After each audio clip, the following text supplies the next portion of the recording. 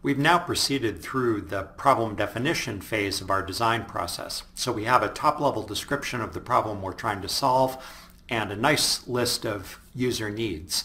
We now proceed from what is fundamentally a problem of defining the what into the challenge of the how. This is the actual design part of our process.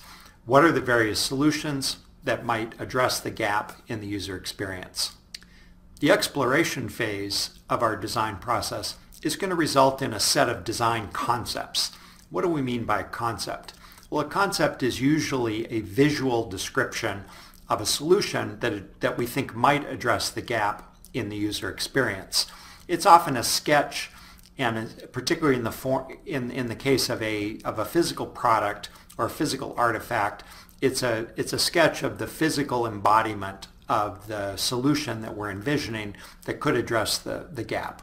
For example, here are 10 concepts that were generated by 2 of my students in my product design class at the University of Pennsylvania. These are concepts for a problem they were addressing called the underwallet.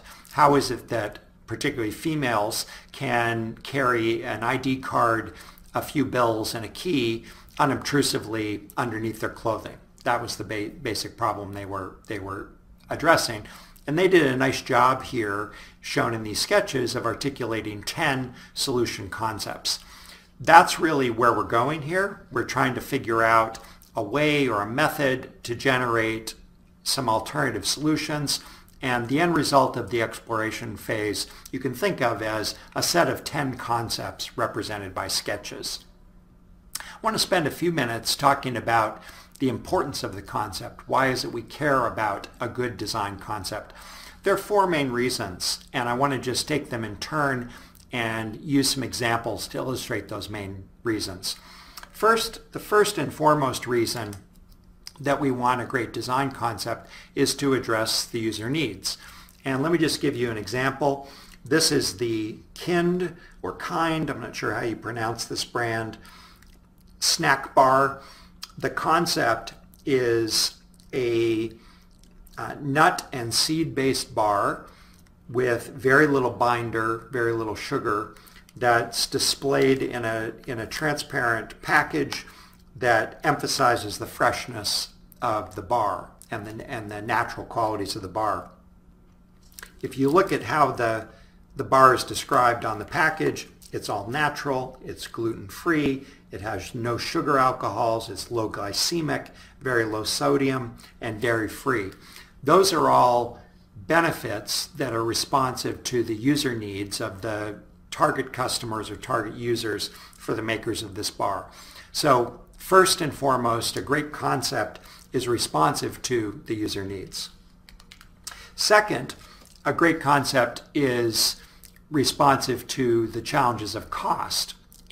For physical artifacts, it's almost always the case that the producer or the supplier of the artifact cares deeply about value creation, and that is how much more is the artifact worth to the user than it costs to manufacture or provide it.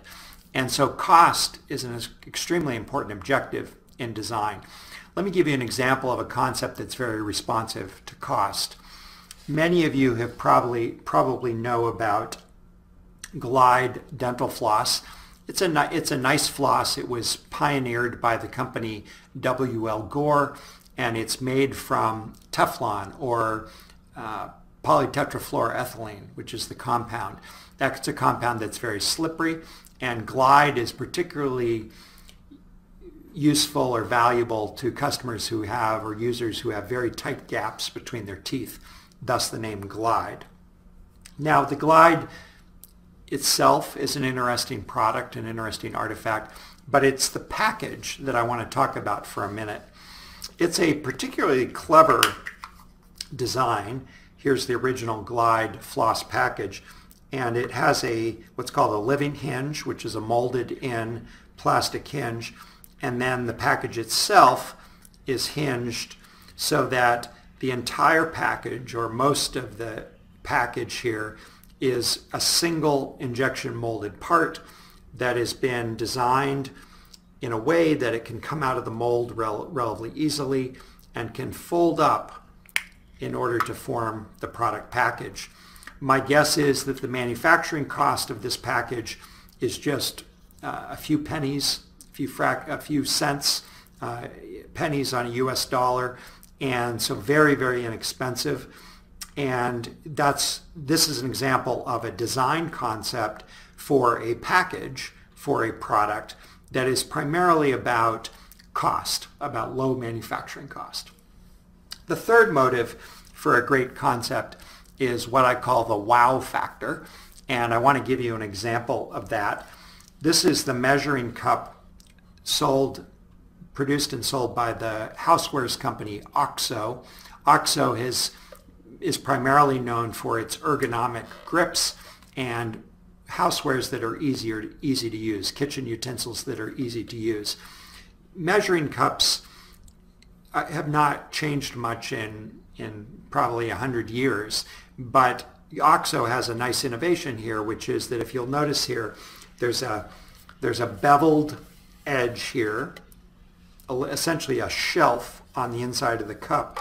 It's angled at 45 degrees, and it has the units of measure printed on that shelf. And what that means is that you can, let's say you needed to pour 500 cc's of oil, you'd pour it like this, and you could look down at the shelf from the top without having to hold it like this in order to read the measure. So measuring cups are a relatively low involvement artifact for most people, but this shelf feature, which addresses a gap in the user experience about how difficult it is to hold and measure at the same time, is a clever element of the design, which gives what I'll call some wow factor. Now, the wow factor is valuable for at least two reasons. First, in a commercial context, if you have some wow, then you typically also can achieve some intellectual property protection, usually in the form of a patent, which provides some barrier to competitors replicating your design. But the other reason, maybe even the more important reason, is that if you've got some wow in your design, then it gives you something to talk about. It can get the user excited about the product.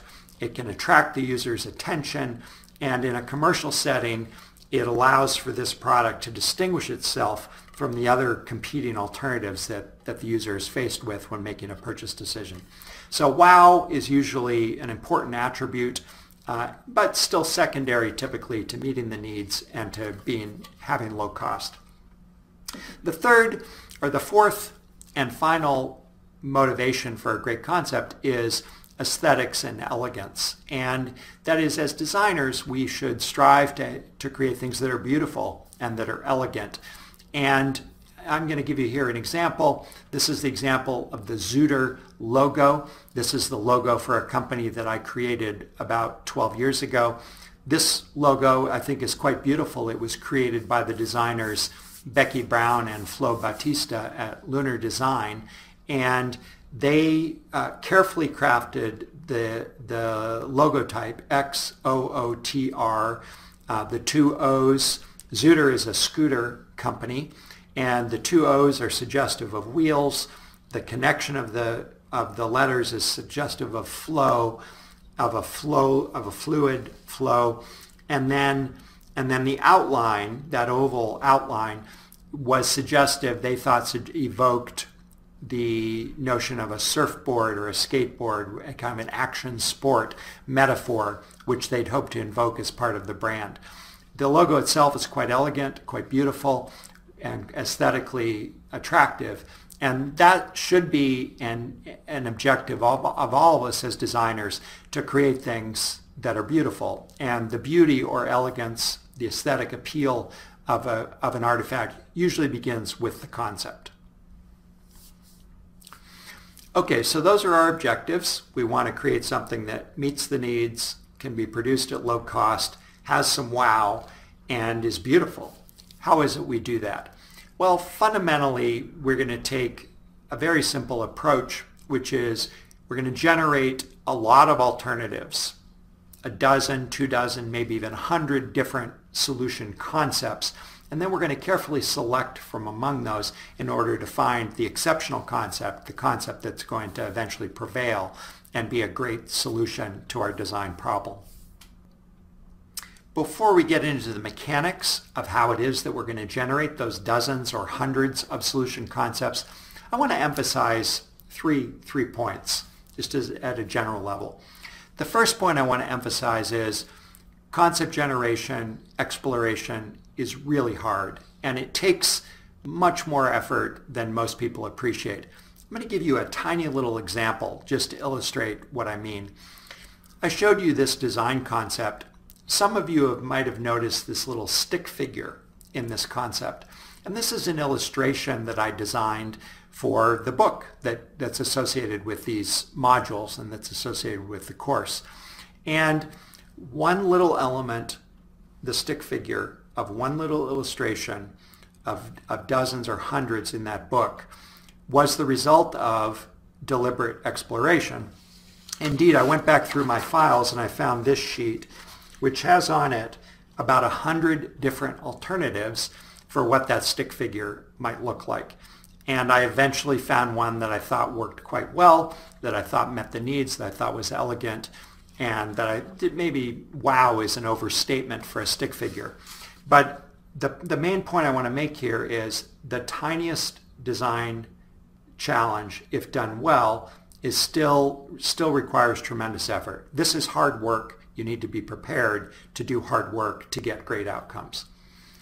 The second point I want to make about exploration is that we'd like to believe that great design concepts are the result of some combination of our brilliance, hard work, and great process.